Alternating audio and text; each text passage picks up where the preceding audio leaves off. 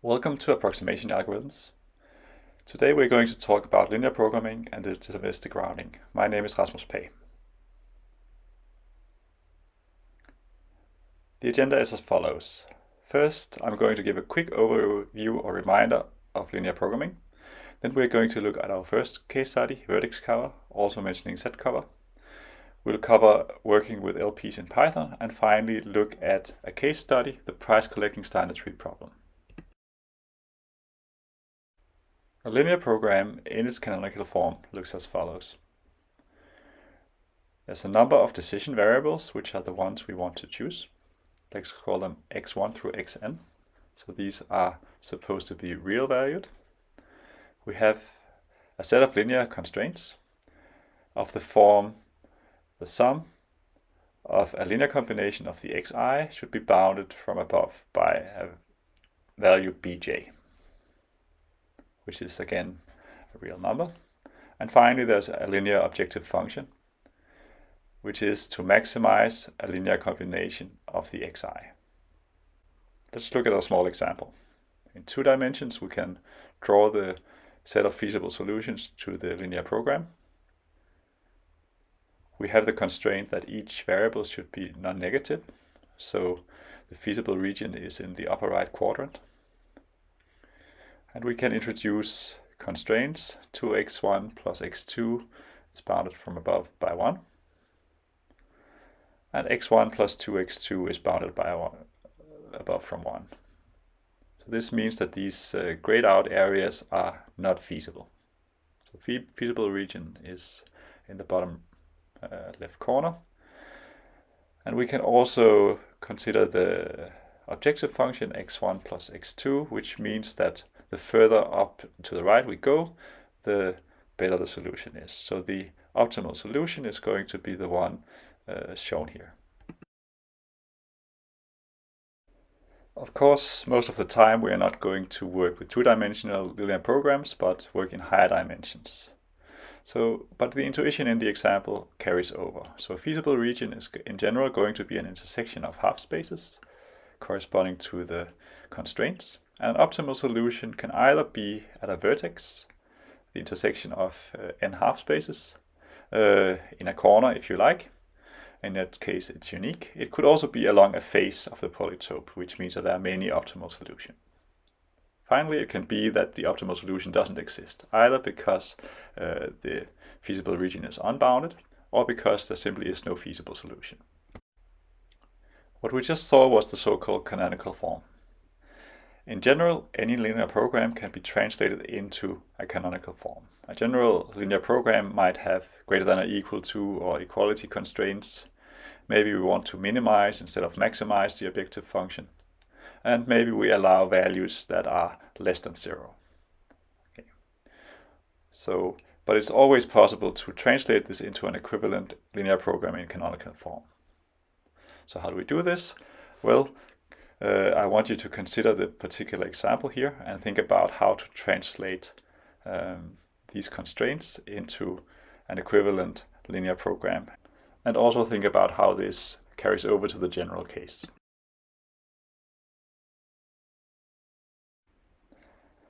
Our first case study is the vertex cover problem. More specifically, we're going to look at the minimum weighted vertex cover problem. So we're looking at a graph with weights on each node and edges connecting the vertices. And the goal here is to select a subset of the vertices such that every edge can be oriented towards one of the selected vertices or touches one of the selected vertices. Or in other words, we cover all the edges. In this case, the vertex cover that we have chosen consisting of 2 nodes with a total cost of 4. Okay, so formally we have an input graph and a weight function that maps vertices to real numbers. And we want to choose a subset of the vertices such that the sum of weights is as small as possible. And also it should satisfy the constraints that for every edge, either one endpoint or the other endpoint is an S, or they can both be there. Okay. So that's the problem. And here it's not obvious how to design a greedy algorithm. I'm not saying it's not possible, but there's an obvious way of formulating it as an integer linear program. Okay, so how do we do this? Well, we know what we want to minimize. It's a linear function. Let's define xv to be a 0,1 variable that indicates whether v is an s. Then we want to minimize the sum of weights multiplied by the variables xv. And then we have the constraints, which simply say that for nodes v, u, and v, we have to either have xu or xv equal to 1, or in other words, the sum should be greater than or equal to 1 for all edges. So note that because we require xv to be 0 or 1, this is not a linear program. So the integrality, of course, is hard to depict in high dimensions, but we can consider it in 2 dimensions where I think you can get some intuition. So let's look at the integer coordinates in 2 dimensions. That satisfy some linear constraints. Okay, so maybe the linear constraints rule out these areas that are grayed out. Then, of course, there are some corners, some optimal values for the linear program, but the integer ones, are in general inside the polytope and not on the edges. So we want to know somehow, is there a way of going from the red optimal solutions to the LP to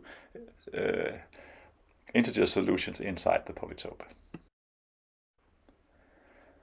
So in general, we can think about the LP without the integer constraint and try to convert an optimal solution to the LP, just allowing any value in the interval 0 to 1 instead of just 0 and 1, and try to convert it into an integer solution that is at least nearly as good as the optimal solution to the LP. Okay, and this method is called LP relaxation. And let's denote the optimal solution to the linear programming by x star. So this is going to be a value in 0, 1 to the n, if we have n variables. And we want to convert this into an integer solution x hat. Okay. And the idea is simple. We simply round. So if the LP has a value greater than 1/2, we round up to 1. Otherwise, we round down to 0. So now, why does this give us a good approximation? Well, let's look at the objective function on x hat. So it's simply the weighted sum of the variables x hat v over all v. And now, because the rounding cannot increase the value by more than a factor of 2, we can upper bound xv hat by 2 times xv star. And we can take the 2 outside of the sum. So then we have 2 times a weighted sum of xv star, and I claim that this is less than or equal to 2 times opt. Why is this? Well, the optimal solution satisfies all constraints that the relaxation does. And in addition, it satisfies integrality. So this means that the solution cannot be smaller than the solution to the LP. So this was an approximation, a 2 approximation for vertex cover. It can be generalized to set cover, and in fact that's what many textbooks do. So the set cover problem, there's a collection of sets, and you need to choose a subcollection that covers all elements in the ground set. But please read the book to learn more about that. So next we are going to look at solving linear programs and vertex cover in Python. And I've made a small wrapper to the standard Python libraries for linear programming that is a little bit more user-friendly. And in order to use this, or one way of using this, is using Colab, which is a hosted browser-based Python environment. And I've shared a link to you with you to this Colab that I'm showing you right now. That is solving vertex cover on some graphs. Okay, so the first thing you want to do is to just make a copy of the notebook so that you can edit it yourself. and then you want to connect it to a server that is able to run your code. Okay, so the code at the top here is simply fetching the wrapper that I made for the course. You can inspect the code here if you want to see how it works. But it's basically a wrapper around the SciPy libraries for linear programming that is a little bit more user friendly and with fewer distractions, if you like. Okay, but I'm not going to go through that. So to solve a linear programming, we need to say whether we want to maximize or minimize. So we create an object that is either maximization or minimization linear program. And then we can start adding constraints. And there are two ways to add constraints. First, you can create a dictionary that gives a mapping from the variable names to the coefficients. And then finally, we want to give the upper bound. There's also a small parser that is able to parse at least simple constraints. And finally, we need to set the objective. And again, that can be supplied as a dictionary that gives the coefficients for each variable in the objective function. If you want to see the LP, we can convert it to a string. But more interestingly, we can solve it and get a solution out. Okay, so this is running the solver on this small LP, which was actually okay. So yeah, so this is printed out by the code that I talked about. There's also some more code about the dual of the LP, and we're going to get back to that in a later lecture. So for the vertex cover problem, we don't need duality. So let's look at the code for approximating vertex cover. So there's a class also called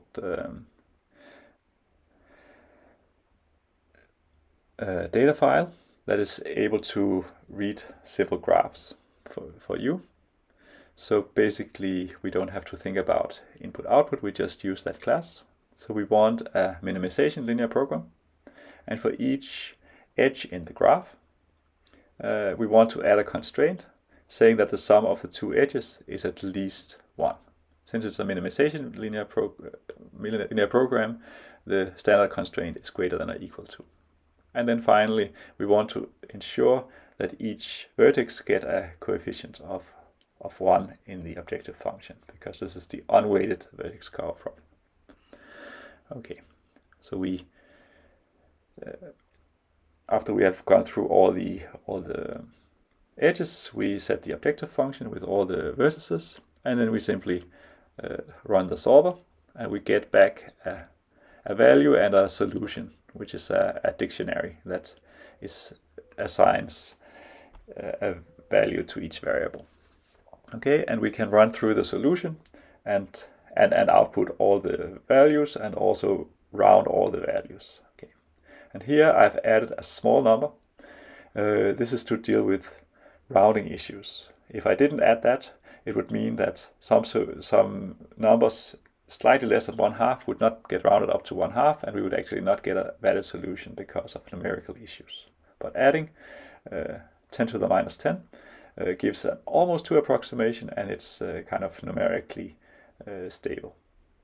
Okay, and now when this is run on a bunch of graphs. There's the karate club graph with friendships in a karate club. There are small graphs like clique and the Peterson graph, which is a famous example that's used. We have a graph over the characters in Lord of the Rings. So there's all kinds of graphs where we can try to look at so these are characters that meet each other in the Lord of the Rings books.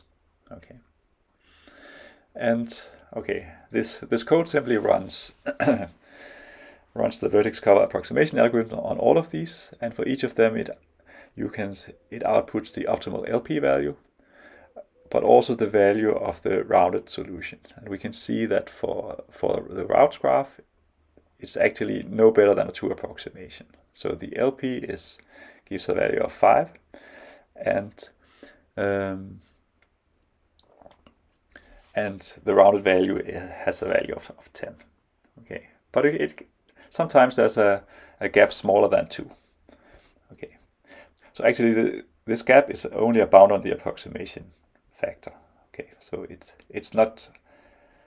may not be the case that it's actually possible to find an integer solution or a rounded solution that is equivalent or as good as the LP solution.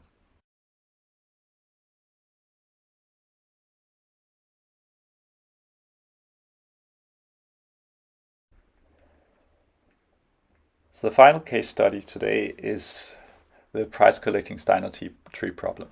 And we will actually only get a partial solution today, but I'll come back to that. So what is this problem? Well, suppose that we have a graph with weights on edges, but also weights on the nodes. So think about this as maybe customers for a cable company that we think about connecting with fiber, and we have some route. Let's call it V star. So it says V right now, but we'll call it V star. And we have the option of creating cable along some of these edges in the graph. And this will impose a certain cost, which is simply the sum of the edge costs. So in this case, it would be 10. There might be some customers that are left out, unconnected vertices, and they are also going to impose a cost. That would be the profit, if you like, that we would get from connecting them. And the goal is simply to minimize the total cost. Okay. So the input in general is this graph with vertices and edges. And for each edge, we are going to get a cost, let's call it C, and for each vertex, a cost pi v. And the objective we can write in terms of decision variables. So let's define xe to be either 0 or 1, depending on whether e is in the tree, connecting v to a subset of the vertices. Okay, so it's important that the graph that we choose is a tree that connects v to a connected subset of the vertices. And then yv is 0 or 1, depending on whether v is in the tree or not.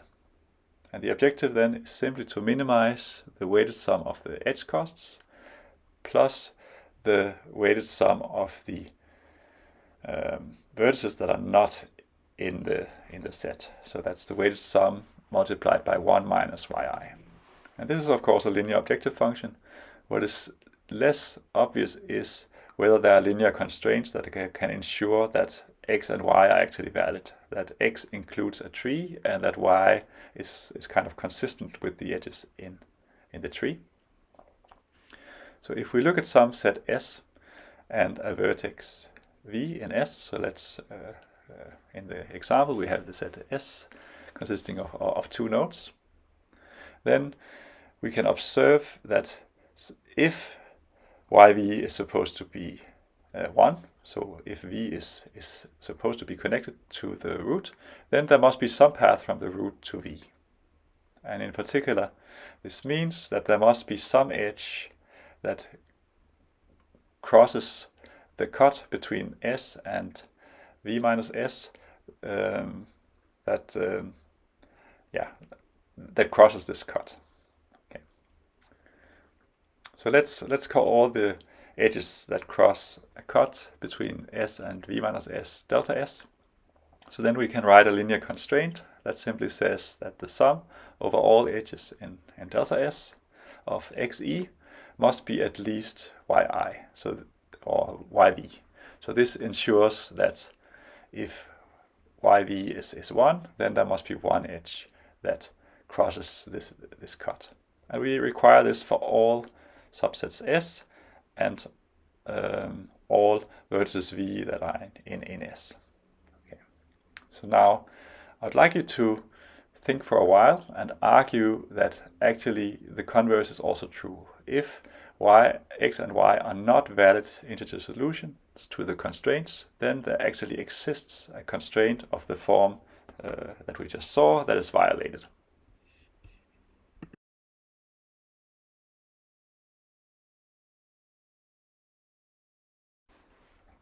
Okay, so now we are ready to formulate the LP relaxation.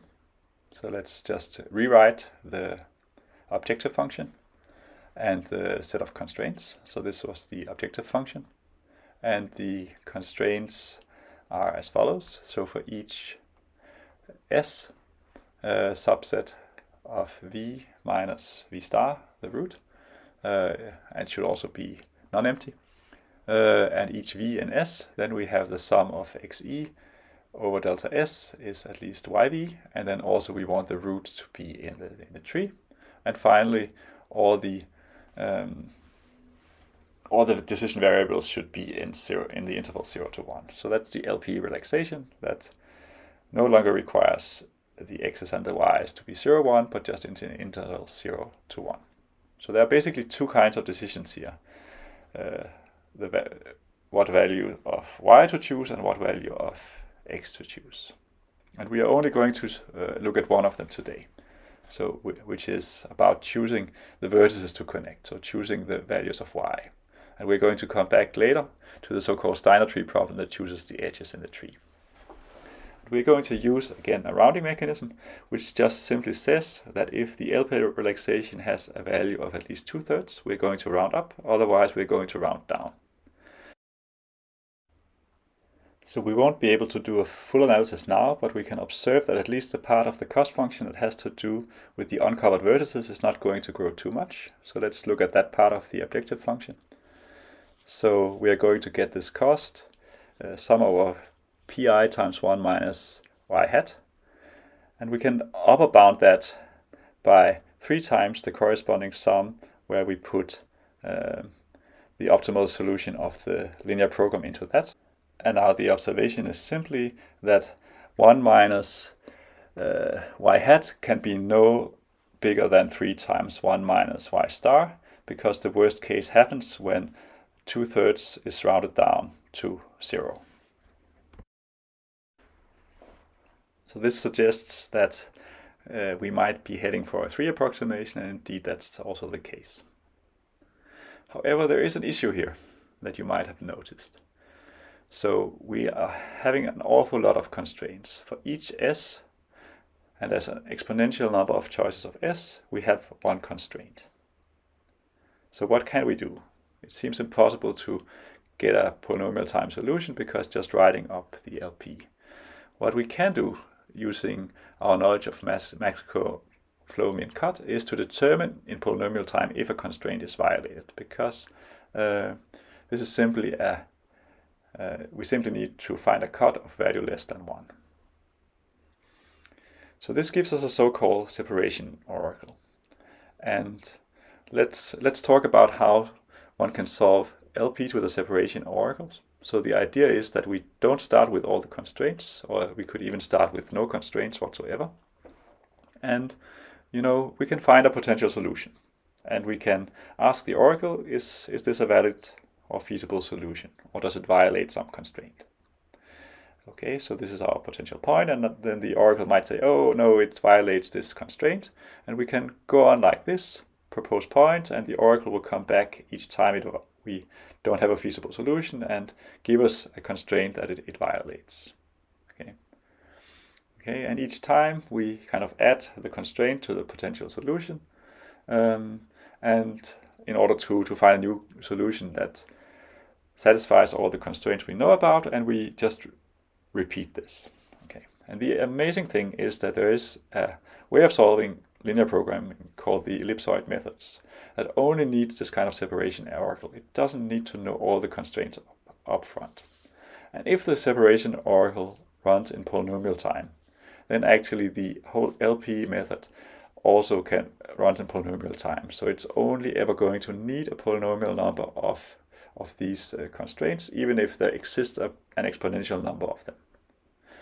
It should be said that this is not a practical method, the ellipsoid method, but sometimes it's used in practice to not state all the constraints up front, but state the constraints in a lazy fashion and only add constraints if it turns out that the solutions that you're getting out of the linear programming actually violate some of the constraints.